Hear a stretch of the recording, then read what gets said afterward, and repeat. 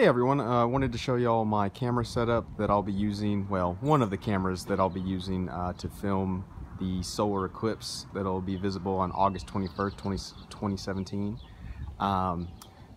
This camera right here is a Panasonic AG-UX90 4K camcorder. See it right here. And attached to the front of it is this Marumi, I think that's how you say it, Marumi 1/100,000 ND filter, and what this does, it blocks out all but a very small portion of light so that you can capture solar eclipses and solar activity with camcorders. If you've watched my channel for a while, you know I do a lot of astrophotography. It's a big passion of mine, love doing it. Currently, I do not actually have a DSLR. I've sold my DSLR equipment, but however, soon I'll be picking up another one. Not sure which camera I'll get yet. I wanted to get back into video, so I bought this 4K camcorder, specifically ENG style.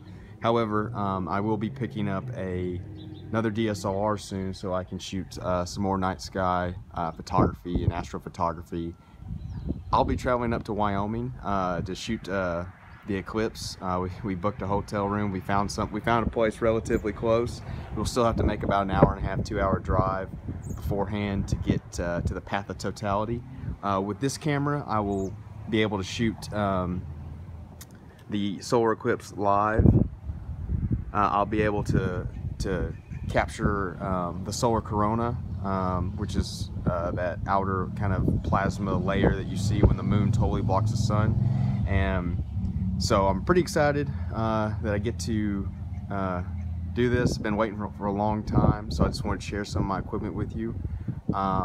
Here, like I said, here in a few weeks I'll be getting some more cameras so I can capture the eclipse. I'll also be bringing my GoPro. I'll just throw that, you know, at a cool angle, and I'll probably just capture a time lapse with that. So I'll have this camcorder, at least one DSLR, and then probably another DSLR hooked in what's called an equatorial mount, so that you can track it with the sun.